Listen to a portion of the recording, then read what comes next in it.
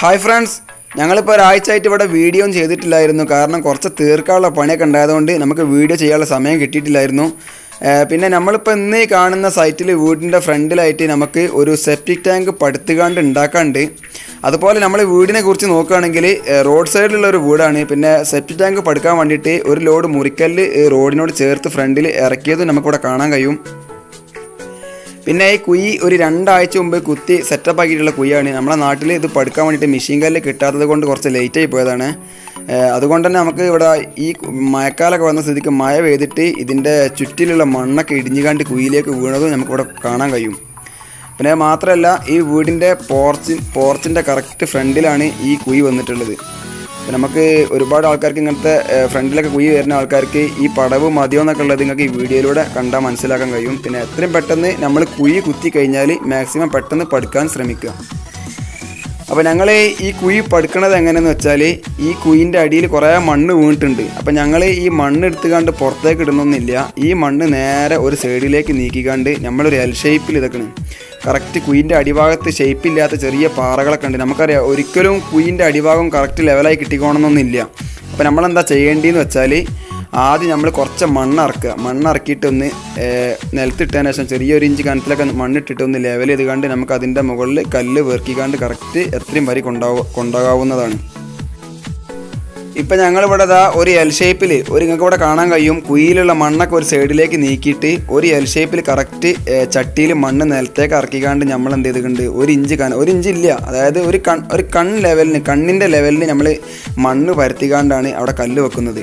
പിന്നെ അതുപോലെ നിങ്ങൾക്ക് ഈ കുഴിൻ്റെ ഈ കാണുന്ന മൂലയിൽ ഒരു സ്റ്റെപ്പ് കാണാൻ കഴിയും. ആ സ്റ്റെപ്പ് എന്ന് പറഞ്ഞിട്ടാണെങ്കിൽ പാറയാണ്.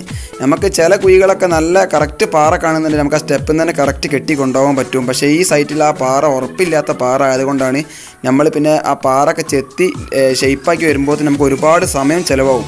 അതുകൊണ്ട് ഞങ്ങൾ ഇവിടെ ഉപയോഗിക്കുന്നത്, അതായത് ഈ ചുമര് പടുക്കാൻ വേണ്ടിയിട്ട് ഞങ്ങൾ മുറിക്കല്ലാണ് ഉപയോഗിക്കുന്നത്. അപ്പോൾ മുറിക്കല്ല് എന്ന് പറഞ്ഞാൽ ഒരു മെഷീൻ കല്ലിൻ്റെ വീതി ഉണ്ടാവുള്ളൂ. അപ്പോൾ 8 ഇഞ്ച് കണക്ക് കൂട്ടുക. അപ്പോൾ നമ്മൾ ആ മുറിക്കല്ല് ആ പാറൻ്റെ സൈഡിൽ ഇട്ടുകൊണ്ടാണ് ഇത് കെട്ടിക്കൊണ്ടുവന്നിട്ടുള്ളത്. നമ്മൾ ഒരു വരി കറക്റ്റ് കെട്ടിക്കഴിഞ്ഞാൽ നമുക്ക് അതിൻ്റെ കർണിച്ചുകാരൻ്റെ, അതായത് ആ മൂല എൽ ഷേപ്പ് ആക്കാൻ വേണ്ടിയിട്ട് മറ്റേ സൈഡും കർണിച്ച് കഴിഞ്ഞാൽ നമുക്ക് പിന്നെ ബാക്കിയുള്ള ഒരു എൽ ഷേപ്പ് കർണിക്കേണ്ട ആവശ്യമൊന്നുമില്ല, സിമ്പിളാക്കി കൊണ്ടുപോകാൻ കഴിയും.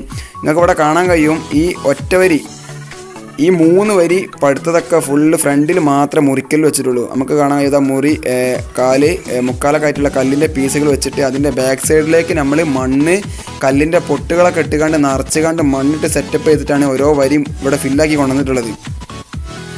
ഈ സൈറ്റിൽ ഞങ്ങളിവിടെ 3 വരി ഇപ്പോൾ ഫില്ലാക്കിയിട്ടുണ്ട്. അപ്പോൾ നമ്മളിങ്ങനെ മുറിക്കല്ലുകൊണ്ട് പടുക്കുന്ന ആൾക്കാർ എന്താ ചെയ്യേണ്ടതെന്ന് വെച്ചാൽ, ഈ മുറിക്കല്ല് എന്ന് പറഞ്ഞാൽ മുറിക്കല്ലിൻ്റെ ലോഡിൽ കാക്കഷ്ണം ഉണ്ടാവും, മുക്കാക്കഷ്ണം ഉണ്ടാവും, ചില ഫുള്ള് കല്ലുകളുണ്ടാവും. അപ്പോൾ നമ്മളെപ്പോഴും എന്ത് ചെയ്യുക, നമുക്ക് കുഴിൻ്റെ ഫ്രണ്ടിൽ ഉള്ളിലേക്ക് കാണാൻ വേണ്ടിയിട്ട് നല്ല ഭാഗം കുഴിൻ്റെ ഉള്ളിലേക്ക് വന്നാൽ ബാക്ക് ഭാഗത്ത് നമ്മൾ ആ ഓരോ വരി വെക്കണതനുസരിച്ച് അതിൻ്റെ ബാക്കിൽ അതിൻ്റെ പൊട്ട് കല്ലുകളൊക്കെ ഇട്ട് നിറച്ച് മണ്ണിട്ട് നിറച്ചിട്ട് അതിൻ്റെ മുകളിൽ മണ്ണ് പരത്തിയിട്ട് അടുത്ത 2ാമത്തെ വരി വെക്കാം.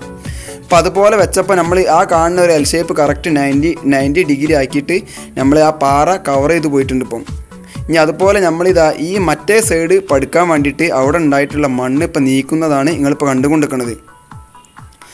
അതും നമുക്കിതാ ആ കുഴിയിൽ ഇനിയും കുറച്ചും പാടെ മണ്ണ് ബാക്കിയുണ്ട്. അപ്പോൾ ഞങ്ങൾ അത് പടുക്കാൻ വേണ്ടിയിട്ട് ആ സൈഡ് മാത്രം, അതായത് അതിന് ഒരു എൽ ഷേപ്പ് നമ്മൾ കർണിച്ച് കഴിഞ്ഞാൽ ബാക്കിയുള്ള എൽ ഷേപ്പ് നമുക്ക് ഇഷ്ടത്തിനനുസരിച്ച് പടുത്ത് കൊണ്ടുപോകുന്നതാണ്.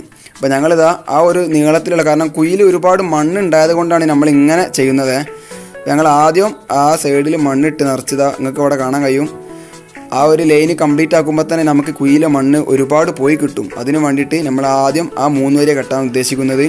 അപ്പം നമ്മളിവിടെ കോല് ഉപയോഗിച്ചുകൊണ്ട് മണ്ണ് വലിക്കേണ്ട ആവശ്യമൊന്നുമില്ല. നമ്മൾ ചട്ടകം കൊണ്ട് നമ്മൾ കമ്മട്ടം ഒന്ന് ലെവൽ ചെയ്താൽ മാത്രം മതി. പിന്നെ നമ്മളിതാ ഇവിടെ ആ മൂലയിൽ ഒരു കല്ല് വെച്ച്, അതായത് പാറൻ്റെ ഫ്രണ്ടിലായിട്ടൊരു കല്ല് വെച്ച് ആ കല്ലിൽ നിന്ന് കറക്റ്റ് 3 അടി കിട്ടുന്നുണ്ട്. അതുപോലെ ഇവിടെ 3 അടി അപ്പം കൊടുത്തു. ഇനി നമ്മൾ ആ കറക്റ്റ് നൂല് കെട്ടിക്കാണ്ട് ആ ഒരു വരി പടുക്കുക. അതുപോലെ അതിൻ്റെ മുകളിൽ അടുത്ത മുറിപ്പീസ് വെക്കുക, വേക്കിലൊക്കെ മണ്ണിട്ട് നിറയ്ക്കുക. അങ്ങനെ നമുക്ക് എത്രയും വരി കറക്റ്റ് കൊണ്ടുപോകാവുന്നതാണ്. ഇത് സംഭവം നമ്മളിങ്ങനെ പറയാനുള്ളൊരു കാരണം എന്താ വെച്ചാൽ, പല വീടുകളിലും ഈ സെപ്റ്റിക് ടാങ്കൊക്കെ ഈ വീട് പ്രത്യേകിച്ചും ഈ സെപ്റ്റിക് ടാങ്ക് വരുന്നത് ഫ്രണ്ടിലാണ്. അപ്പോൾ ഫ്രണ്ടിലാവുമ്പോൾ ഇവിടെ ലോഡ് വരുന്നൊരു സ്ഥലമാണ്, വണ്ടിയൊക്കെ കയറുന്ന പോർച്ചിലേക്ക് വണ്ടിയൊക്കെ വരുന്ന സ്ഥലമായതുകൊണ്ട് നിങ്ങൾക്ക് ഒരുപാട് ആളുകൾക്ക് ഈ ഒരു വീഡിയോ കണ്ടാൽ മനസ്സിലാകും ഇങ്ങനെ സെപ്റ്റി ടാങ്കൊക്കെ പാക്കിട്ട് കെട്ടാതെ ഇങ്ങനെയൊക്കെ ചെയ്യാൻ പറ്റുമോ എന്നുള്ളതൊക്കെ നിങ്ങൾക്ക് ഈ വീഡിയോയിലൂടെ മനസ്സിലാക്കാൻ കഴിയും. നമ്മളിപ്പോൾ ഒരു ചെറിയൊരു കുഴി തന്നെ പാക്കിട്ട് കെട്ടുകയാണെങ്കിൽ നമുക്ക് ഒരുപാട് സാമ്പത്തിക നഷ്ടം ഉണ്ടാവുക ചെയ്യാം. പക്ഷേ നമ്മൾ ആദ്യം സൈറ്റിൻ്റെ ആ കുഴി ഉണ്ടാക്കുന്ന ഏരിയയിലെ മണ്ണ് നോക്കിയിട്ട് നമുക്ക് അത് പാക്കില്ലാതെ തന്നെ കെട്ടാൻ പറ്റുമെന്നുണ്ടെങ്കിൽ ഏറ്റവും നല്ലത് നമുക്ക് അങ്ങനെ ചെയ്യാണ് നല്ലത്. കാരണം പാക്കിട്ട് കെട്ടുകയാണെങ്കിൽ ഒരു ലോഡ് കല്ല് വേണ്ടി വരും, ചിലപ്പോൾ 3 ലോഡ് കല്ലൊക്കെ വേണ്ടി വരും പാക്കിട്ട് കെട്ടുമ്പോൾ. അപ്പോൾ മാക്സിമം എല്ലാവരും നമ്മൾ സൈറ്റ് മനസ്സിലാക്കിയിട്ട് കുഴിക്ക് ചുമര് കെട്ടാൻ ശ്രദ്ധിക്കുക. ഇപ്പോൾ അതൊക്കെ അതുപോലെ നമ്മൾ ഒരു വരി കല്ല് വെച്ചിട്ടോ, ഒരു കരി കല്ല് വെച്ച് ഫിനിഷ് ആക്കിയിട്ടുണ്ട്. ഇപ്പോൾ ഇവിടെ അതൊക്കെ മുറിക്കല്ല് വെച്ചുകാണ്ട് നമ്മൾ 3 വരിയാക്കി അതിൻ്റെ വേക്കിലൊക്കെ മണ്ണിട്ട് നിറച്ചിക്കാണ്. അപ്പോൾ ഈ മണ്ണിട്ട് നിറച്ചത് ഒരിക്കലും തള്ളൂല. കാരണം അതിൻ്റെ വേക്കിൽ ആ മണ്ണിൻ്റെ ചുമരുണ്ടായതുകൊണ്ട് നമ്മൾ കല്ലിൻ്റെ പൊട്ടൊക്കെ കറക്റ്റ് സെറ്റാക്കി വെച്ചാൽ മതി. ഇനി നമുക്ക് വേണ്ടി എന്താ വെച്ചാൽ ക്ലയൻറ്റിന് ഈ അടിയിലുള്ള വീതി പോരാ, അതുകൊണ്ട് കുറച്ച് ഓഫ്സെറ്റ് വലിച്ചു വെക്കണം എന്നുള്ളത് കൊണ്ട് നമ്മൾ ഈ സൈറ്റിൽ ഇപ്പോൾ 1 ലോഡ് മുറിക്കല്ല് കഴിഞ്ഞിട്ടുണ്ട്. ഈ 1 ലോഡ് മുറിക്കല്ലുകൊണ്ട് ഞങ്ങളിപ്പോൾ ഈ 4 വരി പഠിച്ചിട്ടുള്ളത്. അപ്പോൾ ആ 1 ലോഡ് മുറിക്കല്ലിലുള്ള നല്ല ഫുൾ കല്ലുകൾ, അതായത് തട്ടുകല്ല് പോലത്തെ മൂലൊക്കെ പോയ കല്ലുകൾ ഉപയോഗിച്ചിട്ട് 4ാമത്തെ ഒരു വരി ഫുള്ളായിട്ട് നമ്മൾ പാക്കിട്ട് വെച്ചിട്ടുണ്ട്. പാക്ക് എന്ന് പറഞ്ഞാൽ കല്ല് നമ്മൾ തറയൊക്കെ കെട്ടാൻ ഉപയോഗിക്കുന്ന മാതിരി പാക്കിട്ട് വെച്ചിട്ടുണ്ട്. കാരണം മുറിക്കല്ലിൻ്റെ മുകളിൽ നമ്മൾ വലിച്ചു വെച്ച് കഴിഞ്ഞാൽ ആ കെട്ടിന് ഉറപ്പുണ്ടാവില്ല. അതുകൊണ്ടാണ് ഞങ്ങൾ ഈ ലാസ്റ്റത്തെ വരിക്ക് മാത്രം ഫുൾ കല്ല് നേരത്തെ പടുക്കാതെ ആ ഒരു ലോഡത്തെ ഫുൾ കല്ലൊക്കെ എടുത്തുകൊണ്ട് നമ്മളിതായി 4ാം വരിക്ക് ഫുള്ളായിട്ട് പാക്കിട്ടിട്ട് ഇപ്പം നമ്മളെ സൈറ്റിൽ കല്ല് കഴിഞ്ഞിട്ടുണ്ട്. അപ്പം ഞങ്ങളിനി എന്ത് കല്ലാണ് ഇവിടെ വരിക എന്നുള്ളത് കൊണ്ട് നമ്മളിപ്പം ഇതിൻ്റെ മുകളിൽ സിമെൻറ്റ് പരത്തുകയാണ്. കാരണം നമുക്ക് വൈകുന്നതിനനുസരിച്ച് പെട്ടെന്ന് പണി തീർക്കാൻ വേണ്ടിയിട്ട് ഞങ്ങളിതാ അത് പരത്തി സെറ്റാക്കിയിട്ടുള്ളത്. പിന്നെ ഈ സൈറ്റിൽ മുറിക്കല്ല് വരും, തട്ടുകല്ല് വരും എന്ന് പറഞ്ഞിട്ട് ഒരു സാധനം വന്നിട്ടില്ല. അപ്പം ഞങ്ങൾക്ക് ഒരുപാട് ടൈം ലേറ്റ് ആയിട്ടുണ്ട്. അപ്പോൾ ഞങ്ങൾ ഇതിൻ്റെ വർക്ക് കംപ്ലീറ്റ് ആക്കാൻ വേണ്ടിയിട്ട് അപ്പുറത്തെ വീട്ടിൽ നിന്ന് ഒരു 100 കല്ല് എടുത്തിട്ട് അത് തട്ടുകല്ല് എടുത്ത് കെടുത്തി വെച്ചുകൊണ്ട് ചുമര് കംപ്ലീറ്റ് ആക്കിയിട്ടുണ്ട്. അപ്പോൾ നമുക്ക് ഇവിടെ കാണാൻ കഴിയുന്നത് എന്താ വെച്ചാൽ ഇത് വീടിൻ്റെ പോർച്ചാണ്, ഫ്രണ്ടേജ് മുറ്റത്താണ്. അപ്പോൾ ഒരുപാട് ലോഡ് വരുന്ന ഒരു സ്ഥലത്താണ് ഈ കുഴി നിൽക്കുന്നത്. അപ്പോൾ ഒരുപാട് ആൾക്കാർക്ക് സംശയം ഉണ്ടാവും, ഈ ഫ്രണ്ടിലുള്ള കുഴിയൊക്കെ ഇങ്ങനെ നിന്നാൽ മതിയോ, ഈ ചുമര് തള്ളിപ്പോകില്ല എന്നൊക്കെ ഉള്ളത്. ഇതിൻ്റെയൊക്കെ ഒരു കാരണം എന്താണെന്ന് വെച്ചാൽ നമ്മൾ ഈ സൈറ്റിൽ കല്ല് വരാത്തതിൻ്റെ പ്രശ്നമാണ് ഇപ്പോൾ ഇങ്ങനെയൊക്കെ വന്നിട്ടുള്ളത്.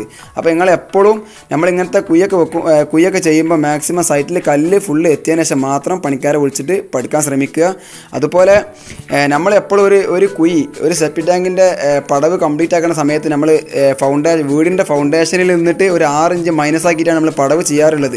പക്ഷേ ഈ സൈറ്റിൽ നമ്മളിവിടെ കാണാൻ കഴിയും, ഈ സൈറ്റിൽ ഫൗണ്ടേഷനിൽ നിന്നിട്ട് ഒരു 2 കല്ലിൻ്റെ താഴ്ചയിലാണ് ഇപ്പോൾ ഈ കുഴി നിൽക്കുന്നത്. അപ്പം ഇങ്ങനെ വരുമ്പോഴുള്ള പ്രശ്നം എന്താണെന്ന് വെച്ചാൽ നമ്മൾക്ക് കുഴി പെരൻ്റെ ഫൗണ്ടേഷനെക്കാട്ടിയും കൂടുതൽ കുഴി താന്ന് കഴിഞ്ഞാൽ നമ്മൾ ഈ പ്ലംബിങ്ങിനും വേണ്ടിയിട്ട് പൈപ്പ് കീറുന്ന സമയത്ത് ഒരുപാട് വലിയ ചാലാക്കി കൊണ്ടുവരേണ്ടി വരും, മണ്ണ് ഒരുപാട് കീറേണ്ടി വരും ഒന്ന്. പിന്നെ അതുപോലെ നമ്മൾ മിറ്റം ലെവൽ ചെയ്യുന്ന സമയത്ത് നമ്മളെ ഈ സ്ലേവിൻ്റെ മുകൾ ഭാഗം നല്ല കനത്തിൽ ഒരു 40 സെൻറ്റോളം കനത്തിൽ മണ്ണ് നിൽക്കുന്നുള്ളതാണ്. അങ്ങനെ ഒരുപാട് കനത്തിൽ മണ്ണ് നിൽക്കുമ്പോൾ നമുക്ക് സ്ലേവിന് സേഫ്റ്റി ഇല്ല. അത്രയും വെയിറ്റ് നമ്മൾ സ്ലേവിനെ വെറുതെ താങ്ങി നിർത്തിപ്പിക്കേണ്ട ഒരു ആവശ്യമില്ല എന്നുള്ളതാണ് എൻ്റെ ഒരു അഭിപ്രായം. അപ്പോൾ നമ്മൾ എന്ത് ചെയ്യുക, മാക്സിമം ഒരു ഫൗണ്ടേഷനിൽ നിന്ന് ഒരു 8 ഇഞ്ചൊക്കെ കുറച്ചുകൊണ്ട് നമ്മൾ ഈ സെപ്റ്റി ടാങ്കിൻ്റെ പടവ് കംപ്ലീറ്റ് ആക്കാൻ ശ്രമിക്കുക. പിന്നെ ഈ കുയിൻ്റെ മുകളിൽ നിന്ന് നോക്കുകയാണെങ്കിൽ ഇപ്പോൾ ഈ കുയിക്ക് 9 അടി നീളവും 4 അടി വീതിയും കിട്ടിയിട്ടുണ്ട്. അതുപോലെ ഒരു 5.5 അടി താഴ്ചയും ഈ കുയിക്കുണ്ട്. പിന്നെ അത് മാത്രമല്ല ഈ കുയിൻ്റെ മുകളിൽ 4 വരി പടുക്കാൻ വേണ്ടിയിട്ട് നമുക്ക് 100 കല്ല് ചിലവായിട്ടുണ്ട്. പിന്നെ കുയിൻ്റെ അടിഭാഗത്ത് ഒരൊറ്റ ലോഡ് മുറിക്കല്ല് ഉപയോഗിച്ചിട്ടാണ് നമ്മൾ ഈ 4 വരി പടുത്തിട്ടുള്ളത്. പിന്നെ ഒരുപാട് വീഡിയോകൾ ഇനിയും ഇതുപോലത്തെ വരും. എല്ലാവർക്കും ഇഷ്ടപ്പെട്ടാൽ ഷെയർ ചെയ്യുക, സബ്സ്ക്രൈബ് ചെയ്യുക.